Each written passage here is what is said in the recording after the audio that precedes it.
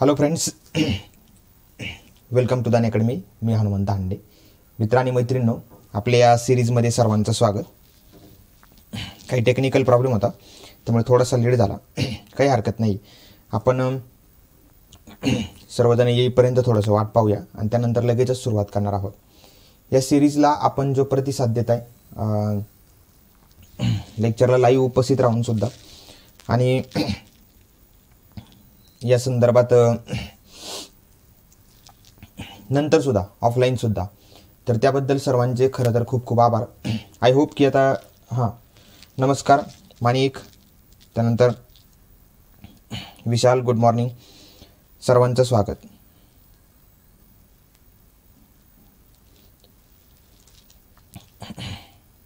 Good morning all. आपल्या या सिरीजबद्दल सर्वांना माहिती आहेच. आता सर्वांनाच कळलेलं आहे की आपण ही सिरीजमध्ये काय करतोय. त्यामुळे ज्यांना खरंच मूलभूत ज्ञान किंवा माहिती घ्यायची आहे तर त्या विद्यार्थ्यांसाठीची ही जी काही सिरीज आहे, ही सिरीज अत्यंत उपयुक्त ठरणार आहे. काही अडचणी असतील तर त्यावरती आपण मात करूया नक्कीच. भारतीय राज्यघटना अतिशय सोप्या भाषेत समजून घेणे किंवा भारतीय राज्यघटनेतील मूळ कलम जी आहे ती मूळ कलम काय सांगतात, आपल्याला काय अर्थ होतो मूळ कलमांचा, या सगळ्या गोष्टींची माहिती जी आहे याचा आपण आढावा घेणार आहोत. मी पुन्हा हे सांगतो की हा एक पुस्तकी कोर्स नाही आहे किंवा पुस्तकामध्ये काही लिहिले आहे आणि त्याचं आपण एक्सप्लेनेशन करतोय, अशा प्रकारचा कोर्स नाही आहे. तर भारतीय राज्यघटना, त्यामुळे त्यामधील मूळ कलमे आणि त्याबाबतचं इंटरप्रिटेशन, या सगळ्या संकल्पनांच्या माध्यमातून आपण हा प्रवास सुरू केलेला आपल्याला दिसून येतो. येस अभिषेक, काय हरकत नाही आहे. ह्याच्या आधीचे व्हिडिओ पाहिले की तुम्हाला या संदर्भात निश्चितपणे माहिती मिळून जाईल की आपली नक्की कशा प्रकारची सिरीज होती, काय होती. तुम्ही काय काळजी करू नका, हे सगळे आधी तुम्ही पाहू शकता. Hello all. आणि आणखी काही घटक आहेत ज्या घटकांच्या माध्यमातून आपण यापुढे देखील भेटत राहणार आहोत. लवकरच आता परीक्षांचा कालावधी आहे, त्यामुळे बऱ्याच विद्यार्थ्यांना थोडंसं असं वाटत असणार आहे की बाबा आता आपण किती अभ्यास करायचा, काय अभ्यास करायचा. परंतु महाराष्ट्रातील बहुतांश विद्यार्थी जे आहेत ते बहुतांश विद्यार्थी असे आहेत की ज्या विद्यार्थ्यांना निश्चितपणे या संदर्भात आत्तापर्यंत अभ्यासाची दिशा जी आहे ती स्पष्ट झालेली आहे. येस, तुम्हा सर्वांचं स्वागत. सिरीजबद्दल थोडीशी माहिती सांगतो तुम्हाला. भारतीय राज्यघटना अभ्यासायची या अनुषंगाने बऱ्याच विद्यार्थ्यांचे मला रिप्लाय येत होते, बऱ्याच विद्यार्थ्यांचे मेसेजेस येत होते. तर त्याला अनुसरूनच आपण इंडियन कॉन्स्टिट्यूशन सिरीज चालू केली ही, आणि त्याच्यामध्ये आर्टिकल 1 पासून आर्टिकल 395 पर्यंतचा प्रवास जो आहे तो प्रवास आपण सर्वजण मिळून गाठणार आहोत. आणि निश्चितपणे तुम्हाला याचा फायदा होईल. भारतीय राज्यघटनेचा एक वेगळा पर्स्पेक्टिव्ह तुमच्यासमोर जो आहे तो मांडण्याचा प्रयत्न करणार आहे. कालच्या भागापर्यंत आपण आर्टिकल 15 पर्यंतची माहिती घेतलेली आहे. म्हणजे आर्टिकल 15 काय आहे, आर्टिकल 15ची पार्श्वभूमी काय, आर्टिकल 15च्या केस स्टडीज कोणत्या कोणत्या आहेत, भारतीय राज्यघटनेमध्ये फंडामेंटल राईट्सचं महत्त्व काय आहे, या अनुषंगाने सगळ्या गोष्टी ज्या आहेत त्या आपण माहिती करून घेतल्या. आता या भागामध्ये आपण त्या पुढील कलमांकडे वळणार आहोत. बरोबर, ते कलम म्हणजे काय, तर ते कलम म्हणजे काय, ते कलम आहे आर्टिकल 16 आणि 17 आहे. Article 16, article 16 of the Indian constitution. आता वास्तविकरित्या याचा अर्थ होतो किंवा हे आर्टिकल आपल्याला राज्यघटनेत वाचायला कसं मिळतं, equality of opportunity in matters of public employment, अशा प्रकारे एकदम सोपं आहे. सार्वजनिक सेवांमध्ये समान संधी, अशा प्रकारचं फक्त कॉन्टेक्स्ट आहे याचा. आता सगळ्यांनी हे पहिल्यांदा समजून घ्या. एक्झॅक्टली. येस अक्षय, आता आपल्याला हळूहळू पुढे पाहिजे की कशा प्रकारे पुढे जायचं आहे. चला, आता हीच संकल्पना समजून घेताना थोडंसं आपण ब्रॉड स्पेक्ट्रमने आर्टिकल 14, 15 आणि 16 याबद्दलची प्रथमतः माहिती घेऊया. आर्टिकल 14चा जर तुम्ही विचार केला प्रामुख्याने,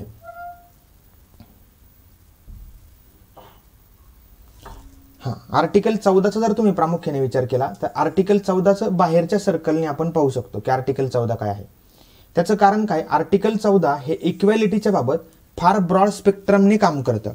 म्हणजे अगदी कायद्यापुढे समानता, कायद्याचे समान संरक्षण, अगदी व्यापक संकल्पनेच्या माध्यमातून काम करतं.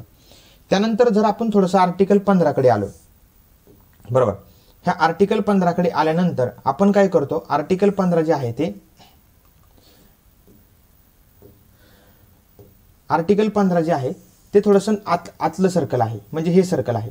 म्हणजे समानतेच्या तत्वाचं थोडंसं संकुचीकरण होऊन किंवा थोडंसं स्पेसिफायझेशन होतं, म्हणजे स्पेसिफिक लेवलला येतो आपण. कसं काय, तर त्याच्यामध्ये ग्राउंड्स दिलेले आहेत. धर्म, वंश, जात, लिंग, जन्मस्थान या आधारावरती राज्य भेदभाव करणार नाही. परंतु ज्यावेळेस आपण आर्टिकल 16 कडे येतो तर त्याचा जो काही व्याख्या आहे ती आणखी ब्रॉड, म्हणजे आणखी ती संकुचित होऊन एकदम स्पेसिफिक होऊन जाते. म्हणजे काही सार्वजनिक नोकऱ्या ज्या आहेत त्या सार्वजनिक नोकऱ्यात समानता किंवा समान संधी आहे, अशा प्रकारचे चेंजेस होतात. मग सगळ्यांना हे लक्षात आलं का आर्टिकल 14 कसं ब्रॉड आहे, आर्टिकल 15 कशा प्रकारे थोडंसं स्पेसिफिक आहे आणि आर्टिकल 16 अधिक स्पेसिफिक आहे. समजलं सगळ्यांना? ठीक आहे. मग अशा प्रकारे हे 14, 15, 16चं रिलेशन आहे. आता थोडंसं 16 कडे थेट आर्टिकलकडे जाऊया. प्रथमतः आर्टिकल वाचून समजून घेऊया आणि नंतर त्याच्या केस स्टडीज, एक्सप्लेनेशन सगळ्या घटकांबाबत आपण माहिती घेण्याचा प्रयत्न करणार आहोत. आर्टिकल 16 सांगते सार्वजनिक नोकऱ्यांमध्ये संधीची समानता आहे. 2 घटक याच्यामध्ये, एक तर सार्वजनिक नोकऱ्या आणि दुसरे म्हणजे संधीची समानता आहे. संधीची समानता हा शब्द खूप ब्रॉड स्पेक्ट्रमने घेतलेला आहे. भारतीय राज्यघटनेमध्ये जशा प्रकारची समानता किंवा न्याय ह्या संकल्पनांचा वापर केलेला आहे, तर त्या न्याय असेल, समता या संकल्पना ज्या आहेत त्या सापेक्ष संकल्पना आहेत. म्हणजे निश्चितपणे आतापर्यंत झालेल्या अन्यायाची पार्श्वभूमी त्याला आहे. मग हे समजून घ्यायचं आपण. संधीची समानता म्हणजे काय, सगळ्यांना समान संधी म्हणजे काय, तर सगळ्यांना समान रेसमध्ये पळवायचं का आपल्याला, नाही. एक टप्पा जो आहे तो आपण एक टप्पा जो आहे तो आपण पाहण्याचा प्रयत्न करूया. आर्टिकल 16 एक काय सांगते आपल्याला, राज्यातील कोणत्याही पदासाठी, बरोबर. आता हे पदासाठी म्हणजे कुठलं, राज्याच्या अखत्यारीत. राज्य म्हणजे काय, राज्य म्हणजे आर्टिकल 12ची व्याख्या. आर्टिकल 12ची व्याख्या म्हणजे काय, सोप्या भाषेमध्ये शासन, सरकार या अर्थाने होतं. म्हणजे भारत सरकार, राज्य सरकार, त्यांच्या अंतर्गत स्थापन झालेल्या कंपन्या, हे सगळ्या राज्य या संकल्पनेच्या येतात. मग राज्यातील कोणत्याही पदासाठी म्हणजे काय, तर या शासनाच्या अखत्यारीत असलेल्या कोणत्याही पदासाठी नोकरी किंवा नियुक्तीच्या बाबतीत सर्व नागरिकांना समान संधी असेल. म्हणजे नोकरीमध्ये कुठल्याही प्रकारचा भेदभाव केला जाणार नाही सार्वजनिक नोकऱ्यांमध्ये. एक झालं. 2, राज्यातील नोकरी किंवा पद या बाबतीत केवळ धर्म, वंश, जात, लिंग, जन्मठिकाण किंवा वास्तव्य यावरून भेदभाव केला जाणार नाही किंवा या कारणावरून एखाद्या व्यक्तीस अपात्र ठरवले जाणार नाही. हे बेसिक सगळ्यांना माहिती आहे आपल्याला, म्हणजे हे बेसिक तुम्हाला सगळ्यांना माहिती आहे. पुढे आपल्याला पाहिजे आहेत केस स्टडीज. याला 3 अपवाद आहेत बघा. अपवाद काय, आर्टिकल 16 3 आहे. राज्य किंवा केंद्रशासित प्रदेश किंवा स्थानिक प्राधिकरण, बरोबर, किंवा इतर प्राधिकरणे यामध्ये काही नोकऱ्या किंवा नियुक्तीसाठी वास्तव्य ही अट असेल असे संसद ठरवू शकते. म्हणजे संसदेला हा अधिकार देण्यात आलेला आहे 16(3) नुसार की वास्तव्याची म्हणजे डोमिसाईलची अट जी संसद आहे ती टाकू शकते. मग डोमिसाईलची अट टाकणे हा अधिकार इथे संसदेला बहाल केलेला आहे. आर्टिकल 16(4) काय सांगते, राज्य सेवांमध्ये पुरेसे प्रतिनिधित्व नसलेल्या मागासवर्गीयांसाठी पदे व नियुक्ती यामध्ये राज्य आरक्षणाची तरतूद करू शकते. ह्याला स्टार मार्क करायचा. हा आपल्या राज्यघटनेमधील सर्वात कळीचा मुद्दा ठरला होता एकेकाळी. 16(4) जे आहे ते 16(4) हे आरक्षणाचं कलम आहे.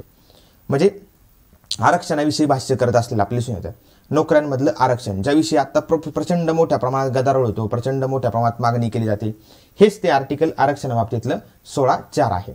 मग पुढचं आहे 5वं, धार्मिक संस्था किंवा संघटनांमध्ये प्रशासकीय मंडळाचा सदस्य किंवा इतर पदावर विशिष्ट धर्माचीच किंवा संप्रदायाचीच व्यक्ती असेल अशी तरतूद कायद्यात करता येते. चला, हे झालं एकदम वरवरच्या स्वरूपातील आर्टिकल 16 किंवा आर्टिकल 16. आर्टिकल 16चा बेस आपण समजून घेताना आर्टिकल 16चा थोडासा इतिहास समजून घेणं गरजेचं आहे, बरोबर. आर्टिकल 16चं ड्राफ्टिंग ज्यावेळेस भारतीय राज्यघटनेच्या म्हणजे घटना समितीमध्ये डिबेटिंगमध्ये चालू होतं की आर्टिकल 16चं ड्राफ्टिंग कसं केलं जावं, आर्टिकल 16 कशा प्रकारचं असलं पाहिजे, त्यावेळेस बाबासाहेब आंबेडकर यांनी आर्टिकल 16 या कलमाला कंपेन्सेटरी बेनिफिट्स असं म्हणलं होतं. कंपेन्सेटरी बेनिफिट्स म्हणजे काय, ज्यांच्यावरती आज तागायत अन्याय झालेला आहे, की ज्या प्रवर्गांना आज तागायत deprived section of the society म्हणून गणलं गेलेलं आहे, त्या वर्गांच्या अपलिफ्टमेंटसाठी ही एक प्रकारे कंपेन्सेटरी बेनिफिट आहे असं बाबासाहेब आंबेडकरांचं म्हणणं होतं. आता प्रश्न असा आहे की आर्टिकल 16 जे आहे ते अवेलेबल ओनली फॉर सिटीजन्स म्हणजे काय, ते फक्त भारतीय नागरिकांना उपलब्ध आहेत. अशी कोणती कलम आहेत, बरोबर, जी फक्त भारतीय नागरिकांना उपलब्ध आहेत, तर 15, 16, बरोबर, 17, 15, 16, 19, 29 आणि 30 अशी कलम जी आहेत ही फक्त भारतीय नागरिकांनाच उपलब्ध आहेत. मग त्यापैकी 16 असलेलं आपल्याला दिसून येतं. चला आता काय की या संदर्भात 15, 16, 19, 29, 30 या संदर्भात ही बेनिफिट्स फक्त सिटीजनसाठी आहे. आता हा ग्राफ तुम्ही बघत असाल बरोबर, सगळ्यांना हा ग्राफ दिसतोय. आय होप की सगळ्यांना स्क्रीनवर हा ग्राफ दिसतोय. आता हे आर्टिकल 16 ची बेसिक आयडिया काय होती किंवा आर्टिकल 16 हे जे आहे ते बेसिकली का तयार करण्यात आलं होतं. तर प्रश्न असा होता की या संदर्भात नोकरीची समानता म्हणजे काय. हा जो गॅप आहे प्रत्येक प्रवर्गामध्ये बरोबर का, हा प्रत्येक प्रवर्गामध्ये असलेला गॅप जो आहे तो गॅप भरून काढायचा आहे. आपलं याला कमी करायचं आहे का, नाही. तर भरून कशाला काढायचे, याला काढायचे. हे आपल्या समानतेच्या तत्वाचा मूळ गाभा आहे. मग हा गॅप जो आहे तो भरून काढण्यासाठी या संदर्भात आपल्याला संकल्पना राबवलेल्या आपल्याला दिसून येतात. मग आर्टिकल 16 आपल्याला हे सांगते की बाबांनो आम्ही या संदर्भात हे कट करत नाहीये किंवा ह्याची उंची कमी करत नाहीये, तर यांना अपलिफ्टमेंट देण्याचा प्रयत्न करतोय. आणि हे अपलिफ्टमेंट म्हणजे काय, त्या आर्टिकल 16च्या अपवादात्मक तरतुदी असलेल्या आपल्याला दिसून येतात. मग याच्यामध्ये फक्त 2 बदल आहे. डिसेंट म्हणजे कुळ आणि रेसिडेंट म्हणजे वास्तव्य. ही 2 शब्द जे आहेत हे 2 शब्द आर्टिकल 15 मध्ये मेन्शन केलेले नाहीत बरोबर, जे की फक्त आर्टिकल 16 मध्ये मेन्शन केलेले आहेत. हे झालं सगळ्यांना समजलं का की बाबा आर्टिकल 16 ची पार्श्वभूमी काय आणि संकल्पना काय. याला खरं तर खूप जागतिक पातळीवरचा देखील इतिहास आहे. अमेरिकेमधील गुलामगिरी आहे, त्या गुलामगिरीनंतर अमेरिकेच्या हक्कांची सनद आहे वगैरे अनेक गोष्टी आहेत. मग त्या संदर्भात देखील माहिती. Yes, welcome all. चला पुढे. आता प्रश्न असा आहे, आर्टिकल 16(1)(2) आपल्याला कळालं.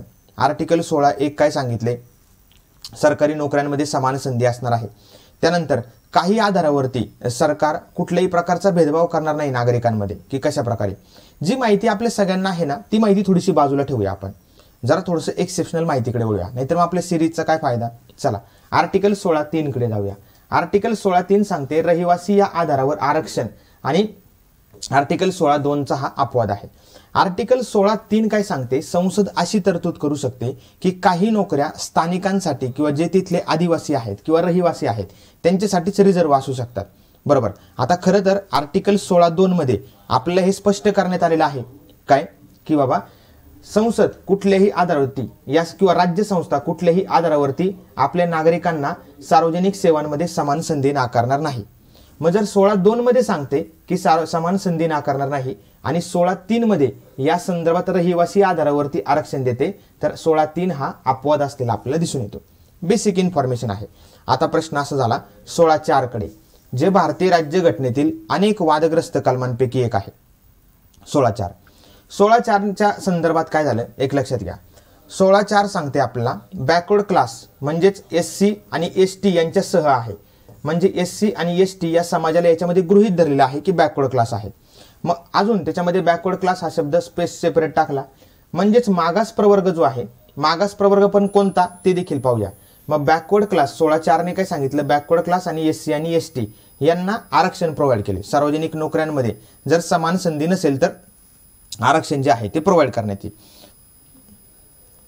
Yes exactly. मग आता प्रश्न आहे याच्यासाठी केस स्टडीज कोणत्या. त्यातली पहिली केस स्टडीज आहे बालाजी वर्सेस भारतीय संघराज्य. आता बालाजी वर्सेस भारतीय संघराज्य या संदर्भातल्या केसमध्ये सुप्रीम कोर्टाने काय स्पष्ट केलं होतं बाबा. प्रश्न काय झाला होता की 16(4) जे आहे ते केव्हा लागू होईल, म्हणजे एखाद्या घटकाला जर आरक्षण द्यायचं असेल तर ते आरक्षणाची तरतूद केव्हा लागू करण्यात येईल, बॅकवर्ड नक्की कोणाला म्हणावं, अशा अनेक प्रकारच्या प्रश्नांची उत्तरं जी आहेत ती उत्तरं या केसमध्ये मिळाल्याची आपल्याला दिसून येतात. त्यामध्ये 2 कंडिशन सांगितल्या होत्या. 16(4) लागू होताना 2 परिस्थितीमध्ये ते लागू होईल, म्हणजे 2 कंडिशन असतील तरच 16(4) जे आहे ते लागू होईल. पहिली म्हणजे काय, मागास प्रवर्गामध्ये तो मागास प्रवर्ग सामाजिक आणि शैक्षणिक दृष्ट्या मागासलेला असावा, सामाजिक आणि आर्थिकदृष्ट्या मागासलेला असावा असा शब्द भारतीय राज्यघटनेत नाही. याची कारणं वेगळी आहेत, ऐतिहासिक आहेत, राजकीय आहेत, धार्मिक आहेत, सामाजिक अनेक आहेत. बघा मागास वर्ग कसा असावा, मागास प्रवर्ग सामाजिक आणि शैक्षणिक दृष्ट्या मागासलेला असावा. आणि दुसरं, या प्रवर्गाला राज्यामध्ये योग्य प्रतिनिधित्व नसावे, म्हणजे योग्य प्रतिनिधित्व मिळालं नाही हे सिद्ध झालं पाहिजे. हे आर्टिकल 16(4) बद्दलची आपल्याला माहिती मिळते. पुढे जाऊन याच्या संदर्भातील केस म्हणजे कुठली, देवदासन विरुद्ध भारतीय संघराज्य. देवदासन विरुद्ध भारतीय संघराज्य ही या केसला किंवा या खटल्याला कॅरी फॉरवर्ड रूल केस असं देखील म्हटलं जातं. आता कॅरी फॉरवर्ड रूल केस का म्हटलं जातं, तर वास्तविकरित्या कॅरी फॉरवर्ड म्हणजे काय, आता ही आहे या वर्षीचं आरक्षण बरोबर का, बरोबर. आता ह्या वर्षीच्या आरक्षित जागा भरल्या गेल्या नाही तर पुढच्या वर्षी या संदर्भात काय होतं, पुढच्या वर्षी या संदर्भात या जागा ऍड होत राहतात. मग अशाच प्रकारे ह्या पुढच्या वर्षी देखील भरल्या गेल्या नाही तर पुढच्या वर्षी आणखी जागा ज्या आहेत त्या ऍड होत राहतील आरक्षित प्रवर्गासाठी. मग अशा प्रकारे ही कॅरी फॉरवर्ड केस म्हणतात त्याला. ह्या जागा पुढे गेल्या न भरल्यामुळे, या जागा पुढे गेल्या न भरल्यामुळे. मग प्रश्न काय झाला, एक कंडिशन आली बरोबर.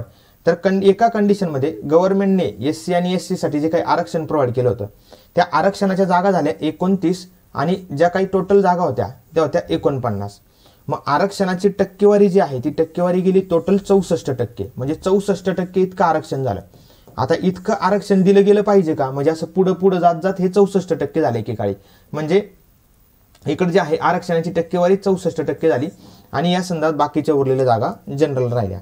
मग प्रश्न असा झाला की ही कॅरी फॉरवर्ड केसचा निकाल इथे लागला. मग हे 16(4) अंतर्गत कोणतेही आरक्षण 50% जास्त असेल तर ते रद्द होईल असं सुप्रीम कोर्टाने इथे सांगितलं.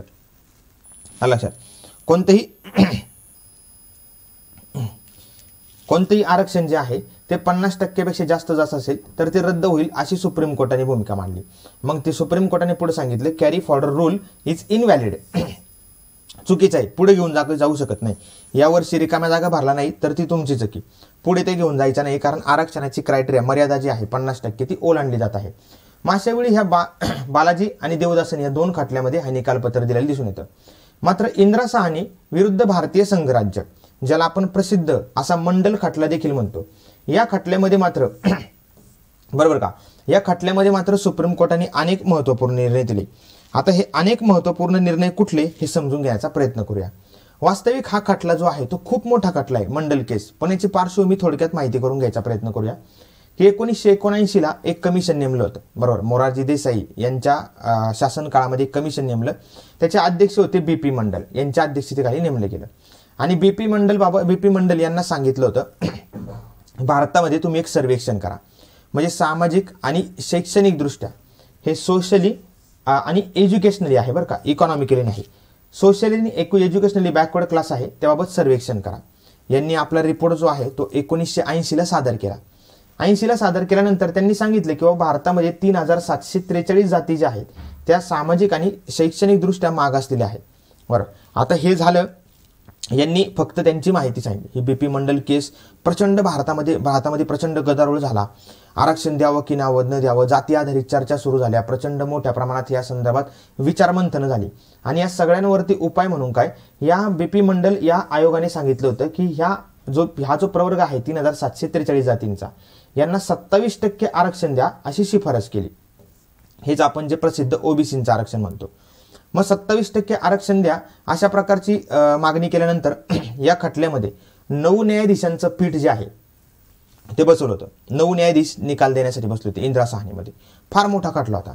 याच्यामध्ये 6 विरुद्ध 3 अशा फरकाने 12 महत्त्वाचे मुद्दे काढले गेले. म्हणजे 6 जणांनी निकालपत्र दिलं आणि 3 जणांनी विरोधात दिलं, परंतु 12 महत्त्वाचे मुद्दे जे आहेत ते सुप्रीम कोर्टाने बाहेर काढले. त्यापैकी 3 महत्त्वाचे मुद्दे म्हणजे कुठले, 27% आरक्षण सोशली आणि एज्युकेशनली सामाजिक आणि शैक्षणिक दृष्ट्या मागास प्रवर्गासाठी योग्य आहे. म्हणजे 27% आरक्षण जे आहे ते योग्य आहे. पुन्हा ती क्रिमिलियर काढून टाकली आपल्या सगळ्यांना माहिती आहे. फक्त नियुक्तीबाबत असेल, पदोन्नतीबाबत नाही. ही बाबत आहे. आता पदोन्नतीबाबत म्हणजे काय, तर हे जे आरक्षण आहे हे फक्त नियुक्त करताना असेल, म्हणजे तुम्हाला फक्त एंट्री आहे गव्हर्नमेंटमध्ये किंवा सार्वजनिक नोकऱ्यांमध्ये, तुम्हाला फक्त प्रवेश घेताना हे आरक्षण असेल. तुमच्या पदोन्नतीबाबत हे आरक्षण मिळणार नाही, ही सुप्रीम कोर्टाने भूमिका घेतली. पुढे आरक्षणाची मर्यादा जी आहे ती काही अपवाद वगळला तर 50% पेक्षा जास्त नको. आता ही झाली गंमत. 50% पेक्षा आरक्षणाची मर्यादा जास्त नको. याचा अर्थ काय होतो, याचा अर्थ असा होतो की मागच्या वर्षीच्या जागा राहिलेल्या आहेत त्या पुढच्या वर्षी भरत गेलो आपण, त्याच्या पुढच्या वर्षी भरत गेलो तर एक ना एक दिवस ती 50%ची जागा जी आहे मर्यादा ती ओलांडली जाणार आहे. मग कसं करायचं, मग प्रॉब्लेम निर्माण झाला की मग त्या जागा कमी होत जाईल. बरोबर का नाही, समजते ना सगळ्यांना. त्या जागा कमी होत जाईल. मग 50%ची मर्यादा घालण्यात आली आणि अपवाद वगळता ही मर्यादा ओलांडू नये असं सांगितलं. आता झालं असं की संसदेला हे काही पटलं नाही. संसदेचं म्हणणं होतं की असं नाही, याच्यावरती काहीतरी उपाययोजना केल्या पाहिजेत. आणि संसदेने 77वी आणि 81वी घटनादुरुस्ती केली. या 77व्या घटनादुरुस्तीनंतर भारतीय राज्यघटनेमध्ये कलम 16(4)(अ) टाकण्यात आलं. बरोबर, मग आतापर्यंत काय पाहिलं, कलम 16(1), 2, 3 आणि 4 पाहिलं होतं. आता काय टाकण्यात आलं संसदेच्या माध्यमातून कलम 16(4)A टाकण्यात आलं. संसदेचं असं म्हणणं आहे की सुप्रीम कोर्टाचं काही असू द्या, पदोन्नतीबाबत सुद्धा आरक्षण दिले गेले पाहिजे. SC आणि STच्या संदर्भात पदोन्नतीबाबत सुद्धा आरक्षण मिळणारच आहे. का बरं असं केलं असेल? कारण मुळातच त्या प्रवर्गाला शासन प्रशासनामध्ये येताना बराचसा कालावधी जातो अनेक सामाजिक कारणांमुळे. मग त्यामुळे पदोन्नतीबाबत सुद्धा आरक्षण मिळालं पाहिजे ही भूमिका होती. परंतु तिकडे आपल्याला तात्विक चर्चेमध्ये जायचं नाही. पण इकडे संसदेने स्पष्ट केले की बाबा पदोन्नतीबाबत सुद्धा आरक्षण दिले. पदोन्नती म्हणजे काय? प्रमोशन आहे. पुन्हा तिथे गडबड नको. मग आरक्षण दिले गेलं. झालं असं की पुन्हा संसदेने 81वी घटना दुरुस्ती केली आणि 81व्या घटना दुरुस्तीने कलम 16(4)B जे आहे 4B हे भारतीय राज्यघटनेमध्ये टाकण्यात आलं आणि तिथे सांगण्यात आलं अनुशेष असलेल्या जागांबाबत 50% आरक्षणाची मर्यादा नसेल. म्हणजे सुप्रीम कोर्ट जे म्हणत होतं ना की मागच्या जागा ज्या आहेत त्या आरक्षित जागा त्या पुढे घेऊन जाता येणार नाही. संसद म्हणते असं नाहीये. जर जागा मागे रिकाम्या राहिल्या असतील, बरोबर, ह्या जागा आरक्षित आहेत, ह्या जागा आरक्षित असतील तर त्या पुढे कॅरी फॉरवर्ड होतील. बरोबर का? या वर्षीचं आरक्षण प्लस मागच्या वर्षीचं आरक्षण. मग असं करता करता जर समजा एखाद्या वर्षी आरक्षित जागा ज्या आहे त्या आरक्षित जागा जरी जास्त झाल्या, बरोबर, आणि जनरल म्हणजे काही खुल्या प्रवर्गासाठीच्या जागा जरी त्या वर्षी कमी झाल्या तरी सुद्धा हे व्हॅलिडच असेल. असं तुम्ही आता म्हणू शकत नाही की 50%ची मर्यादा ओलांडली, कारण ह्या जागा ज्या आहेत त्या वर्षीच्या नसून कॅरी फॉरवर्ड म्हणजे मागच्या भागातून पुढे आलेल्या आपल्याला दिसून येतात. मग 77वी आणि 81वी घटना दुरुस्ती. क्लिअर? तुम्हाला विचारायचं राहिलं, सगळं समजते ना? क्लिअर झाले ना?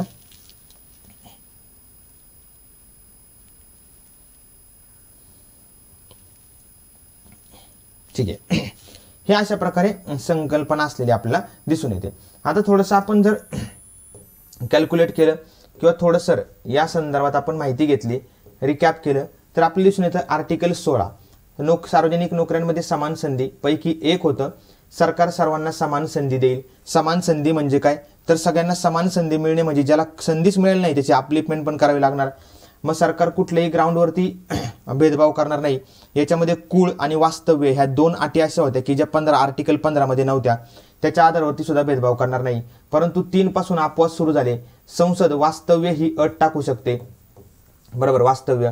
त्यानंतर 4 कलम पाहिला आपण आरक्षणाबाबतीतलं, म्हणजे संसद जे आहेत ज्या घटकांना या संदर्भात राज्याच्या नोकऱ्यांमध्ये प्रतिनिधित्व नव्हतं त्यांना आरक्षणाचे प्रोव्हिजन्स करेल. 4A पाहिला आपण. 4A अनुषंगाने पदोन्नतीबाबत आरक्षण मिळालं. 4B अनुषंगाने 50% जागांची मर्यादाचा नियम शिथिल केला गेला. आणि कलम 5 जे आहे 16(5) ते फार सोपं आहे. ते काय सांगते? समजा एखादी धार्मिक संघटना असेल किंवा धार्मिक संस्था असेल आणि तिचं प्रशासन पाहायचं असेल, त्या प्रशासन पाहताना त्याच धर्मातील व्यक्तींची जर निवड केली गेली त्या प्रशासन पाहताना व्यवस्थापनावरती तर ते 16चं उल्लंघन नसणारे, म्हणजे ते व्हॅलिड असेल. त्याच धर्मातील व्यक्तीची नेमणूक केली जाते. इथं असं आपण म्हणू शकत नाही की सार्वजनिक नोकऱ्यांमध्ये समान संधी.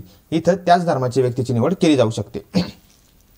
एक्झॅक्टली 4-5 रिप्लाय येतात. चला ठीक आहे, काही हरकत नाही. तुम्हाला युट्यूबवर रिप्लाय करणं किती सोपं आहे तरी सुद्धा तुम्ही रिप्लाय फार कमी करा. चला पुढे आहे भारतीय राज्यघटनेतलं माझ्या माहितीप्रमाणे, म्हणजे मला जसं वाटतं तसं, की सर्वात महत्त्वाच्या कलमांपैकी एक आहे आर्टिकल 17. बरोबर. आर्टिकल 17ची पार्श्वभूमी जर पाहिली तर भारतामध्ये अशी अनेक, म्हणजे जगाच्या पाठीवरती वास्तविक कुठेही नसलेली प्रथा म्हणजे ही अस्पृश्यता आहे. जगाच्या पाठीवरती गुलामगिरी होती, जगाच्या पाठीवरती अन्याय अत्याचार देखील होते, जगाच्या पाठीवरती अनेकदा अवहेलना सहन करावी लागली काही वांशिक गटांना, महिलांना वगैरे सर्वांना. परंतु भारतामधली जी अस्पृश्यता आहे ती भारतातल्या अस्पृश्यतेचं स्वरूप जे आहे ते अत्यंत भयावह पातळीचं होतं.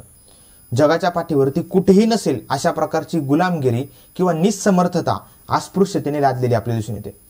हेच कलम जे आहे ते सांगते आपल्याला की अस्पृश्यता आता नष्ट करण्यात आलेली आहे, तिचं पालन जे आहे ते निषिद्ध मानण्यात आलेले आहे आणि अस्पृश्यतेतून उद्भवणारी कोणतीही निसमर्थता जर तुम्ही दुसऱ्यावर लादत असाल तर तुमच्यावरती शिक्षापात्र अपराधाचा खटला होऊ शकतो. बरोबर. तुम्ही थोडंसं आपण नंतर बोलूया, हे सगळं होऊ द्या आपल्या. पुढे घटना निर्मितीमुळे घटनेची ज्यावेळेस निर्मिती चालू होती त्यावेळेस कलम 17 ज्यावेळेस मांडण्यात आलं. आता कलम 17 असं कलम होतं की या कलम 17 विषयी अनेकांनी आतापर्यंत कार्य केलं होतं. बरोबर. वास्तविकरित्या महात्मा फुले असतील, डॉक्टर बाबासाहेब आंबेडकर असतील यांनी महत् कार्य या संदर्भात अस्पृश्यतेच्या विरोधात केलं. नंतर महात्मा गांधींनी देखील आपले याबाबतचे विचार मांडले. महात्मा गांधीजी तर म्हणत अस्पृश्यता हा हिंदू धर्मावरचा सर्वात मोठा कलंक आहे. बाबासाहेबांनी तर आपली विद्रोहाची भूमिका मांडलेली आपल्याला माहितीच आहे. मग अशा वेळी कलम 17चं ड्राफ्टिंग ज्यावेळेस चालू होतं, ते ड्राफ्टिंग ज्यावेळेस चालू असताना कलम 17 ज्यावेळेस मांडण्यात आलं त्यावेळेस ते सर्वानुमते पास करण्यात आलं, संमत करण्यात आलं, कोणीही याला विरोध केला नाही. मग झालं असं की सरदार वल्लभभाई पटेल आणि डॉक्टर बाबासाहेब आंबेडकर यांनी असं सांगितलं होतं की अस्पृश्यतेला एक आपण मूलभूत अधिकार केला जावा. अस्पृश्यतेला म्हणजे काय, तर अस्पृश्यता नसण्याला, अस्पृश्यता विरोधी, एवढं तुम्हाला समजत असेल बरोबर. यस, मग या संदर्भात सांगितलं अस्पृश्यतेला एक मूलभूत अधिकार केला जावा आणि जर तिचे पालन झाले नाही तर तिचे अस्पृश्यता जर कोणी पाळली तर तिचं शिक्षापात्र अपराध करावा. मग दोन कंडिशन टाकले, एक तर अस्पृश्यतेविरोधात तुम्हाला मूलभूत अधिकार केला आणि जर तुम्ही तिचं पालन केलं अस्पृश्यतेचं तर तुम्ही शिक्षापात्र अपराध केला जावा, मग तिचे समूळ उच्चाटन होईल, असं दोघांनाही वाटत होतं आणि ते दोन्ही भारतीय राज्यघटनेमध्ये रिफ्लेक्ट होऊन गेले. आता प्रश्न काय माहिती का, अस्पृश्यता काय याची व्याख्या भारतीय राज्यघटनेत कुठेही दिली नाही. तुम्ही कलम जर पाहिला अस्पृश्यतेचं आर्टिकल 17 तर अस्पृश्यता या कलमाला डबल इन्व्हर्टेड कॉमामध्ये अशा प्रकारे लिहिलेलं आहे. भारतीय राज्यघटनेने नीट पहा, अस्पृश्यता हा शब्द जो आहे तो अशा प्रकारे डबल इन्व्हर्टेड कॉमामध्ये भारतीय राज्यघटनेत लिहिलेला आपल्याला दिसून येतो. याचा अर्थ काय होतो, याचा अर्थ होतो की त्याचं तुम्ही इंटरप्रिटेशन फिक्स करू शकत नाही की यालाच अस्पृश्यता म्हणायचं बरोबर. वास्तविक या संदर्भात दोन खटले महत्वाचे आहेत. राजस्थान उच्च न्यायालयाने जयसिंग विरुद्ध भारतीय संघराज्य आणि मद्रास हायकोर्टाने देवराजे विरुद्ध बी पद्मना या केसमध्ये या संदर्भातील संकल्पना स्पष्ट केली. काय स्पष्ट केली की कलम 17 मध्ये अस्पृश्यता हा शब्द जो आहे तो डबल इन्व्हर्टेड कॉमामध्ये जो वापरला गेलेला आहे तर त्याचा अर्थ काय होतो किंवा त्याचा आपण इंटरप्रिटेशन काय करतो, म्हणून त्याचा शब्दशः किंवा व्याकरणदृष्ट्या अर्थ लावला जाऊ शकत नाही. कारण अस्पृश्यतेबाबतची निसमर्थता जी आहे तिचा अर्थ लावणंच अशक्य कोटीतली गोष्ट आहे. अस्पृश्यता ही तुमच्या जीवनाच्या प्रत्येक मूलभूत पातळीवरती नकारात्मक परिणाम करणारी घटना आहे. मग तुम्ही कुठली व्याख्या करणार त्याच्यात, म्हणून फक्त काय कालौघात चालत आलेली प्रथा असं म्हैसूर उच्च न्यायालयाने याचं एक्सप्लेनेशन केलेलं दिसून येतं आपल्याला. याची कारण जी आहेत, या शब्दाचा अर्थ त्याच्या ऐतिहासिक अर्थावरूनच काढला जाईल. ऐतिहासिक म्हणजे काय, तर कुठल्याही प्रकारची अस्पृश्यता निसमर्थता लादणे या संदर्भातील त्याचा अर्थ काढला गेलेला आपल्याला दिसून येतो. सगळ्यांना समजते ना. Yes exactly. पुढे एकंदरीतच याचा अर्थ जाती आधारित अस्पृश्यता असा काढला गेलेला आपल्याला दिसून येतो. म्हणजे साधारणपणे याचा अर्थ जो आहे तो जाती आधारित अस्पृश्यता असा काढला गेला. म्हणजे जातींच्या आधारावरती जी निसमर्थता लादली जाते, जे बायकॉट केलं जातं, जो बहिष्कृत केलं जातं, त्याला आपण अस्पृश्यता म्हणलेलं आपल्याला दिसून येतं. ही साधारण इन्फॉर्मेशन आहे कलम 17ची बरोबर. परंतु ह्या केस स्टडीजमुळे ते थोडंसं आपल्याला इंटरेस्टिंग झालेलं आपल्याला दिसून येतं. आता प्रश्न असा आहे, भाग 3 मध्ये जिथे जिथे असं लिहिले ना की हा गुन्हा असेल आणि किंवा हा शिक्षापात्र अपराध असेल, बऱ्याच ठिकाणी लिहिले की हा गुन्हा असेल, हा शिक्षापात्र अपराध असेल, मग असं जिथे जिथे लिहिले त्यासाठी कायदा करण्याचा अधिकार कलम 35 अन्वये संसदेला देण्यात आलेला आहे. क्लिअर. मग 17 मध्ये पण असं लिहिले काय की हा एक अस्पृश्यता पालन करणे हा एक गुन्हा असेल किंवा शिक्षापात्र अपराध असेल बरोबर का. मग याच्यासाठी कायदा करण्याचा अधिकार कोणाला, आर्टिकल 17 साठी, तो सुद्धा आर्टिकल 35 नुसार संसदेला आहे. मग संसदेला आहे म्हटल्यावरती संसदेने यासाठी अनटचेबिलिटी ऑफेन्सेस ऍक्ट 1955 या संदर्भात तयार केला आणि अस्पृश्यतेचं निर्मूलन करण्यासाठी काही तरतुदी केल्या आणि शिक्षात्मक तरतुदी केल्या. परंतु एवढं करून सुद्धा नंतर संसदेला हे समजलं की यातील शिक्षा ज्या आहेत त्या शिक्षा कमी आहेत.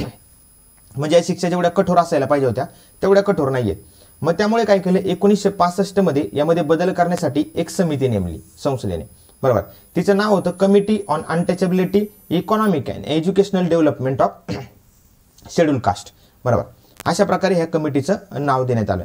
या कमिटीने काही शिफारसी केल्या आणि संसदेने देखील काही बदल केले. या दोघांचंही मिळून शिफारसींच्या आधारावर बदल करण्यासाठी 1976 मध्ये या कायद्याच्या नावात बदल करण्यात आला आणि या संदर्भात नाव करण्यात आलं protection of civil right act 1955, म्हणजे नागरी हक्क संरक्षण कायदा 1955. अशा प्रकारचं नाव बदलण्यात आलं. ह्या कायद्यामध्ये काय आहे, कशा प्रकारे आहे, अनेक तरतुदी आहेत. तो कायदा आपण इथे पाहणार नाही, परंतु तो कायदा तुम्ही नक्की पहा. त्या कायद्याबद्दल काही डाऊट असतील तर पुढच्या वेळेस विचारा. मग आपण त्याच्या पुढच्या वेळेस आणखी काही डिटेल पाहण्याचा प्रयत्न करणार आहोत. अशा प्रकारे हे सिव्हिल राईट प्रोटेक्शन ऍक्ट करण्यात आलं. आता याच्याबाबतचे खटले आपण पाहूया. बरोबर खटले. The people union for democratic right versus union of India हा पहिला खटला आहे. People union for democratic right. झालं असं होतं की या संदर्भात कलम 15(2) म्हणजे काय तर नागरिक किंवा राज्य आपल्या नागरिकांसोबत भेदभाव करू शकत नाही. कुठे? सार्वजनिक राबत्याच्या ठिकाणी. काल पाहिले आपण सार्वजनिक राबता म्हणजे काय तर जी ठिकाणं सार्वजनिकरित्या वापरली जात आहेत त्या ठिकाणी नागरिक जे आहेत ते एकमेकांसोबत भेदभाव करू शकत नाही.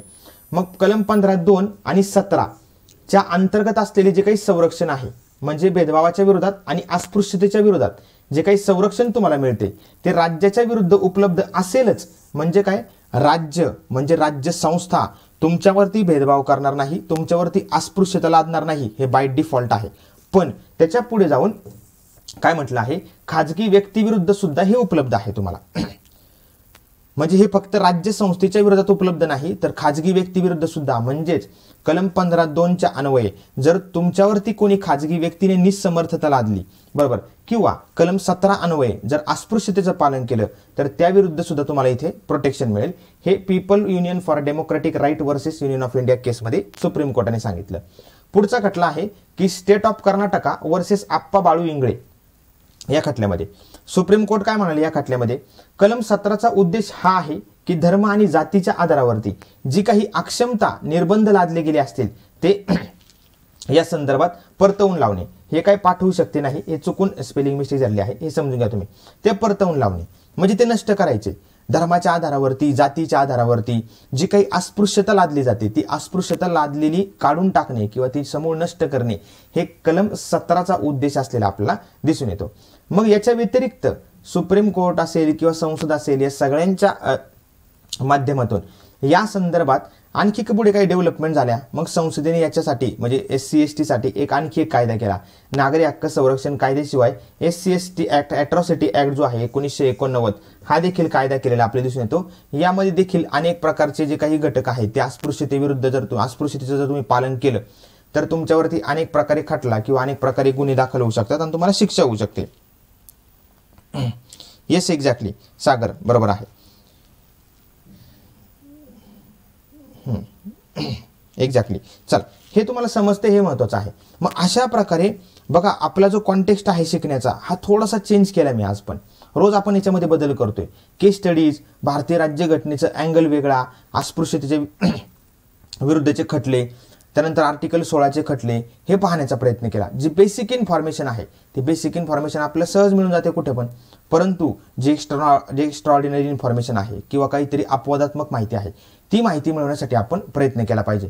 मग हा प्रयत्न जो आहे तो आपला अशाच पद्धतीने चालू राहील. आय होप की तुम्हाला सगळ्यांना समजला असेल आणि समजला असेल तर निश्चितपणे आपण या संदर्भात व्हिडिओला लाईक करत जा. कारण व्हिडिओला तुम्ही जो सपोर्ट देता लाईव्ह देखील असेल नंतर देखील बरेचसे विद्यार्थी जवळपास 500-600 वरचे विद्यार्थी जे आहेत ते व्हिडिओ पाहतात आणि सपोर्ट करतात. परंतु लवकरात लवकर लाईव्ह येण्याचा प्रयत्न करा. जर काही डाऊट्स असतील तर ते लाईव्ह सॉल्व्ह करता येतात आपल्याला आणि निश्चितपणे आपण या संदर्भात तिथे प्रयत्न करू शकतो. आणखी एक घटक आहे तो म्हणजे काय अनअकॅडमी प्लसमध्ये लवकरात लवकर ॲडमिशन घ्या. त्याचं कारण म्हणजे कालपासूनच आपला इकॉनॉमिक्सचा कोर्स सुरू झालेला आहे. येत्या 5 ते 7 दिवसामध्ये बरोबर 5 ते 7 दिवसामध्ये महाराष्ट्राचा इतिहासाचा कोर्स सुरू होते बरोबर. महाराष्ट्राच्या इतिहासाचा कोर्स सुरू होते. आणखी काही रिव्हिजन कोर्सेस आणि PYQ कोर्सेस सुरू होतात आणि ते ॲडमिशन घेताना तुम्ही हा रेफरल कोड जो आहे तो हा रेफरल कोड येस सुजाता पहिला क्लास होता कसा वाटला मग. सोपं आहे शिवसाम स्वामी काहीच अवघड नाही आहे. तुम्ही फक्त सोबत राहा. सर फ्री कोर्सेस कोणते आहेत कोणते फक्त काय करायचं अक्षय फ्री कोर्सेससाठी तुम्ही अनअकॅडमीचं लर्निंग ॲप डाउनलोड करा. त्यामध्ये माझं नाव प्रायमरी रजिस्ट्रेशन करा. MPSC मध्ये जा माझं नाव सर्च करा त्याला फॉलो करा. फॉलो केल्यानंतर जवळपास 56 कोर्सेस तुम्हाला फ्री पाहता येतील आणि त्यानंतर मग तुम्ही या संदर्भात प्लसचा देखील ॲडमिशन घेऊ शकता. मग हा रेफरल कोड नक्की वापरा तुम्ही प्लसला ॲडमिशन घेताना. सुजाता कसा वाटला क्लास हे पण सांगा मला. तुमचा जरी पहिला क्लास असेल तर. स्मिता नाही तुमचं नाव तिथे येते ना तसं तर मला हे कसं लक्षात येणार. मला कसं लक्षात तुमचं नाव तिथे येते शिवसाम स्वामी. अनअकॅडमी प्लसची फी जी आहे ती वेगवेगळी आहे. 1 महिन्यासाठी वेगळी आहे, 3 महिन्यासाठी वेगळी, 6 महिने आणि 12 महिने किंवा 2 वर्ष बरोबर. तर मी रिकमेंड तुम्हाला करेल एक तर 3 महिने किंवा 12 महिने हे दोनच कोर्स तुम्हाला रिकमेंड करेल, कारण इथे थोडीशी फी वाढते. इथे एक महिन्याला 1400 रुपये जाते. 6 महिने तर अजिबात परवडत नाही. मग अशा वेळी हे जे काही 1 वर्षाचे आहे तो 1 वर्षाचा प्रेफर करा. 1 वर्षाची फी जी आहे ती 7000 आहे, परंतु हा रेफरल कोड वापरला की तुम्हाला फक्त 6300 रुपयामध्ये महाराष्ट्रातच नव्हे संपूर्ण भारतामध्ये कोणत्याही स्पर्धा क्लासपेक्षा कमी फी मध्ये उपलब्ध होते, 6300 मध्ये. मग 10% इथे तुमची रक्कम कमी होते हा रेफरल कोड वापरला की. मग ते तुम्ही करू शकता. लाईव्हला रोज या संदर्भात 9 वाजताच असते. चला, आय होप की तुमचे सगळे डाऊट क्लिअर झाले असतील. आजच्या भागामध्ये आपण इथेच थांबूया. काही शंका असतील, संकल्पना असतील तर निश्चितपणे या संदर्भात 3 महिन्याची मी तुम्हाला सांगतो. सुजाता तुम्हाला सांगतो मी पाहून. ॲक्च्युली सागर कोणाला माहिती का 3 महिने एक्झॅक्टली वेळ वाढवते. माणिक प्रयत्न करतोय, पण थोडंसं टाईम द्या मला. सगळ्या गोष्टी ॲडजस्ट व्हायला थोडासा वेळ लागेल. आपण वेळ वाढवूया. 3 महिन्याची मी तुम्हाला सांगतो. आता एक्झॅक्ट आकडा तो लक्षात नाही, पण सांगतो मी तुम्हाला, काय हरकत नाही. चला बरं, स्मिता समजते, सगळ्यांना समजते कशा प्रकारे चालले. थोडासा वेगळा पर्स्पेक्टिव्ह आहे, आय नो. एकदमच नवीन असाल तर थोडीशी अडचण होतील. चला, thank you all for your support. He series अशीच पुढे राहील. याला दिलेल्या प्रतिसादाबद्दल सगळ्यांचे आभार, आणि निश्चितपणे आपण आणखी देखील पुढे जाण्याचा प्रयत्न करणार आहोत. Thank you very much. थँक्यू.